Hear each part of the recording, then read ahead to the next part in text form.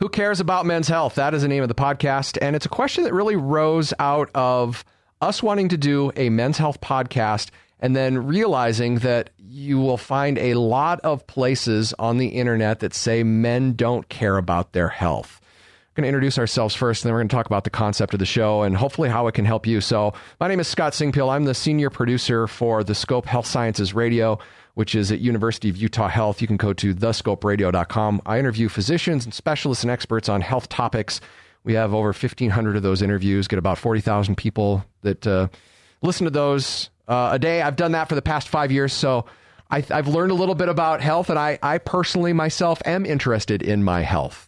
And I'm Dr. Troy Madsen. I'm an emergency physician at University of Utah Health, and I've been practicing emergency medicine for, 15 plus years. Health for me, obviously in emergency medicine, I see the worst of the worst. And I think for me, I see so much that can be prevented with good health and good health habits. For me personally, I've had a sort of an on-again, off-again relationship with running. Sometimes I've been excited about it. Other times I've thought, this is the stupidest thing in the world. Why do I do it? So I'm in the on-again phase right now, which is good, and I'm enjoying it. But I agree with you. I think so often we hear men don't care about their health. I think the better statement is men don't want to talk about their health. I think men care deeply about their health. I see that as I talk to them in the ER. I see their fears about cancer, about heart disease, diabetes, those things. But oftentimes they don't want to talk about it until it's sort of staring them in the face. And then they realize I've got to deal with this. But I think it's been on their mind for a long time. What do I do to prevent this? And how do I avoid that trip to the ER? Yeah, that's interesting. I think the audience that we really want to focus on too, there's a feeling of invincibility. Talking about men 25, 35. I know I've been through that myself. You can eat what you want. You can do what you want. You don't seem to suffer really any ill effect to it.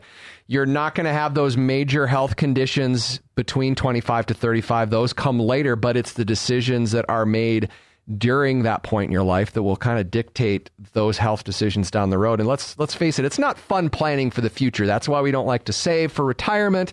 It's more fun to enjoy the moment. That's exactly right. And I think you said, the invincibility, and we talk about sort of wake-up calls that we've had, and we'll talk about that on this podcast. But that's when I faced a wake-up call with my health and seeing that, okay, maybe things aren't as great as I think they are. And ideally, this podcast will talk about some of those things and what you can do at this point in your life to invest for the future. And like you said, it's that whole investing thing. But when you look at all those investing numbers, if you're investing in your 20s and 30s, and maybe you've looked at that as you're working and thinking about future investments, the payoff is huge. And I think the same applies to health. If you have these health habits established early, they make a big difference in the long run. I had a wake-up call as well, which we'll talk about in later episodes. I was forced to really honestly look at the perception of how healthy I was, which was tough, and I had fooled myself for a long time.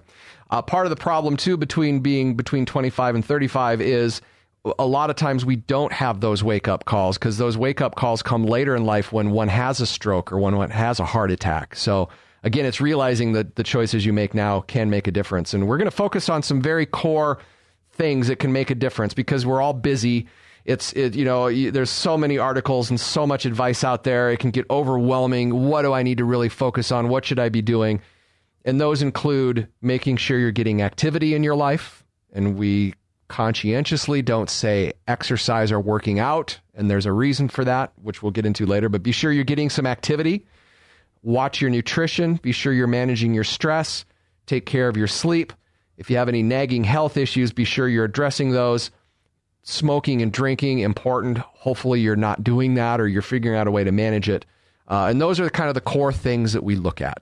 Exactly. And I think they're all things that they sound simple, but as you start to look at the specifics of so many of these things, you realize just, how deficient we often are. And maybe it's one thing more than another. Maybe your sleep habits are great, but your diet's not so great. Maybe your activity is so-so. And, it's all these things and bringing specialists in to talk about their perspective. And for us, I think really learning from them as well, which is what I really enjoy. And sharing our stories because we found through talking to other people, there tends to be common themes and we're all more alike than we like to think. So who cares about men's health? We do. Another point of this podcast is if enough of us start talking about it, then maybe all of us men will start getting in the habit of talking about it more, which is important. And we'll start to normalize that it's okay to talk about it. And it's okay to say, yeah, I care. Exactly. And I think that's the biggest thing. Like I said, I think we all care about our health. We just don't want to talk about it. So let's talk about it, talk about the issues, bring in some specialists as well and get their perspective, both from a specialist perspective and their personal perspective as well.